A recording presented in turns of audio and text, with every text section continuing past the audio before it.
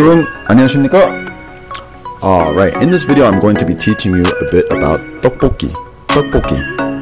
So first off, Ddeokbokgi, if you're not familiar, is a Korean street food, and it is spicy rice cake. Typically you'll find it in the spicy red sauce with egg and then some fish cake. And some people will kind of mix in different things depending on what they like and what they don't like. The rice cake in itself is called deok. So in the word Ddeokbokgi, the first syllable deok refers to the rice cake in itself.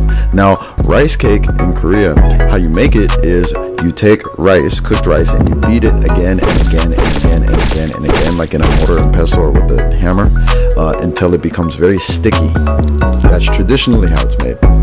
And then they'll take that and shape it and then cut shape it into tubes and then cut it, and that's how you get your rice cake. The entire word is Ddeokbokgi, so we're gonna practice pronouncing it. Ddeokbokgi. What makes this word kind of tricky is that the D in deok is a double consonant, and the G in bokgi is also a double consonant, so you have to make sure to really emphasize those syllables. Again, Ddeokbokgi, Ddeokbokgi, Ddeokbokgi, Ddeokbokgi, Ddeokbokgi. All right, Ddeokbokgi.